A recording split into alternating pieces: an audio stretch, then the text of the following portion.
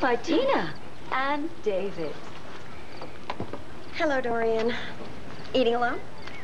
I just had a wonderful massage. I thought I would treat myself to an early dinner. And you too? We're having a celebration. Enjoy your meal. I will.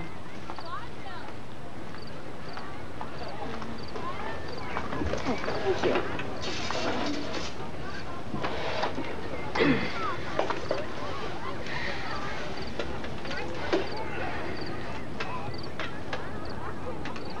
That's a very intense look.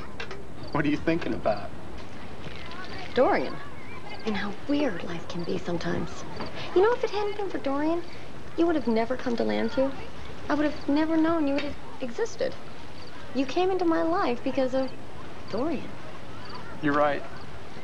That is a weird thought. I don't care how it happened. You're here, and I couldn't be happier. I'll drink to that. As soon as we have some drinks. What would you like? I think this occasion calls for champagne. Would you order me some while I go powder my nose? Sure. And I'm assuming Dorian will stay at her table and keep her hands off of you until I get back. Don't worry about me. I can handle Dorian.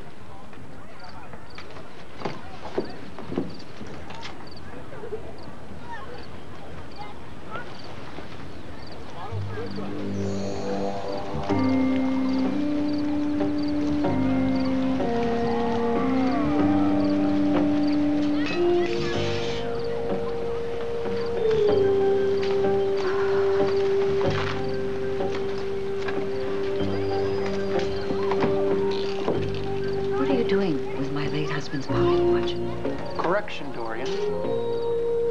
My pocket watch. Yes, and I own the crown jewels. How did you get your hands on it? Dorian, you keep on underestimating me. I got it from my sister. She gave it to me. Your who? My sister, Vicky.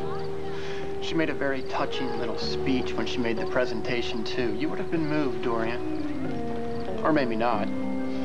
The gist of it was that she gave me this little memento of our mutual father as a way of letting me know that I'm finally a real member of the family now. Let me see if I grasp this. You had a lawyer draw up a document, a legally binding document, in which you renounce all claims, present and future, to Vicky's fortune. Mm-hmm. And in return, Vicky accepts me as her brother. Well, aren't you going to congratulate me, Dorian? Why would you do that, David? I don't understand you. Well, now, that really upsets me. If you're not plotting to inherit some of the Lord fortune, then what are you doing staying here in Landview?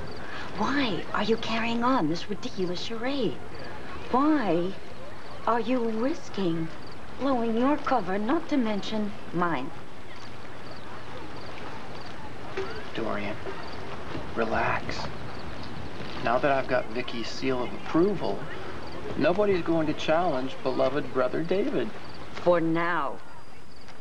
You know, you really are a very nervous person. I don't know why I never noticed that before. All right, let's get to the bottom line, okay? Cut to the chase. What?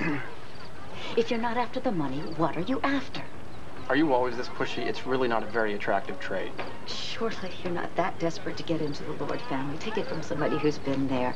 It is not a day at the beach.